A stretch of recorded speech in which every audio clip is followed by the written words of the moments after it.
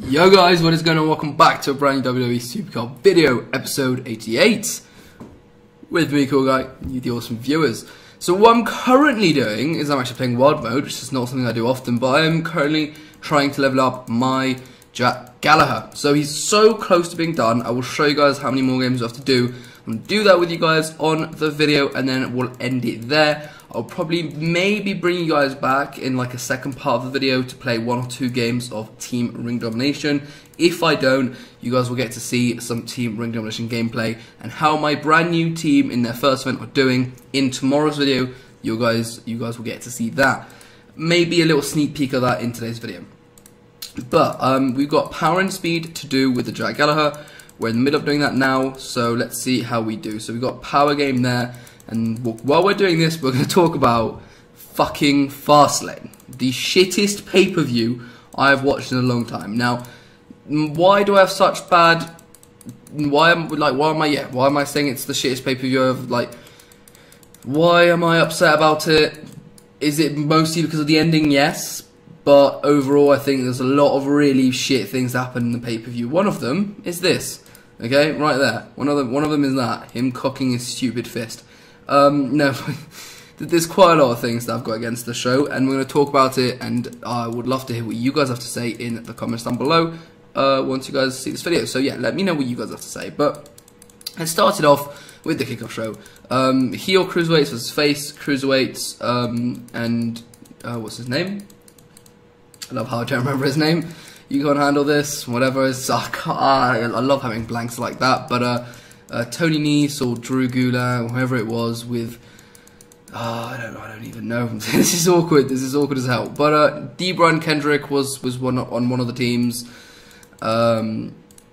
Rich Swann, there we go, found it. He was on one of the teams. The one who keeps screaming whatever. He was on the face team. But anyway, the heel team won. Didn't really care about the match. Also, let's move on. So yeah, the Raw Tag Team Champions were defended, of course. New Day. The Club versus Enzo and Cass. The Club got the win. A bit of a DQ. Well, it wasn't really a DQ win, but it was obviously not a clean finish. His leg was on the rope. Pushes his leg off the rope, and then they get the win. So overall, I'm glad the Club got the win. I didn't think it was time for Enzo and Cass to win. I think the Club just won it, and they have been really mistreated on Raw since ever they made their debut, really. And it's good that they remain tag team champions. They need to be built stronger, and I hope they can be built stronger in the future. Samoa Joe versus Sami Zayn was actually the first match on the show, after, except from the kickoff matches, but it was the opener of Fastlane.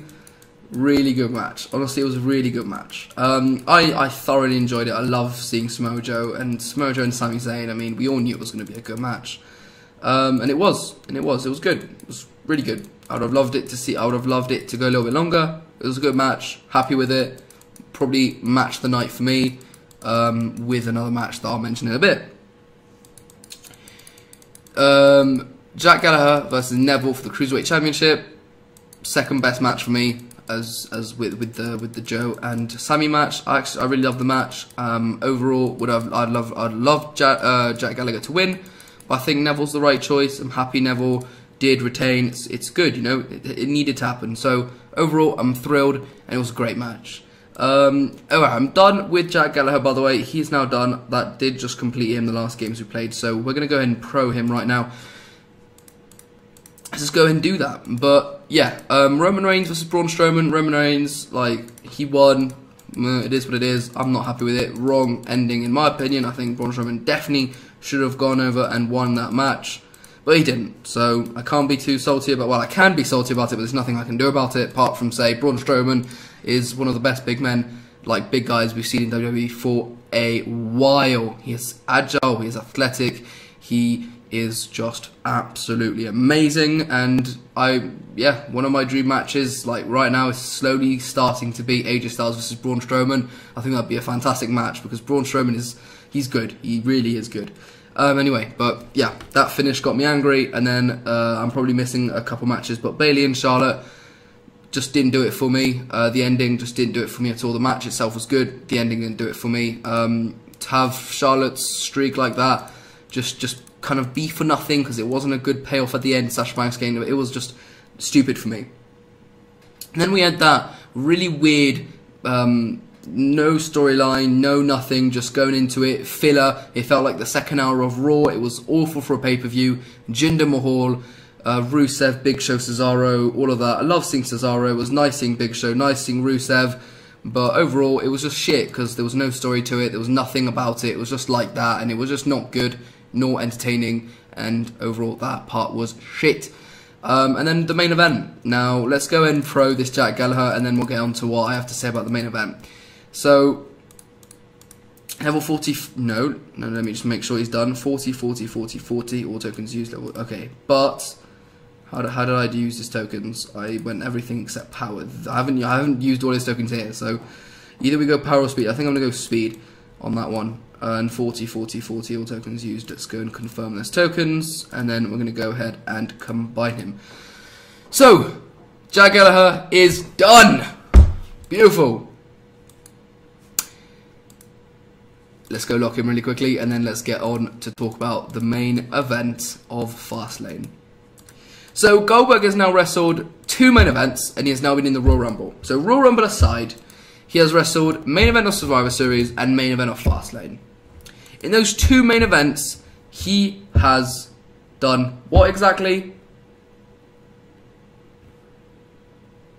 What has he done? I can't put my finger on it yet. He's done 5 moves and wrestled an all-time of 2 minutes. So, like, he's just, it gets annoying, you know, when you see someone like Kevin Owens, how good he is, how much of a good heel he is, and he deserves to be champion. To see a part-timer, 50-year-old, hold the goddamn belt it's a shame. It's really a shame. And they've ruined it. But that's what I have to say about it. Thank you guys so much for watching this video. I hope you guys have enjoyed it. Until I see you guys next time, take care and peace out.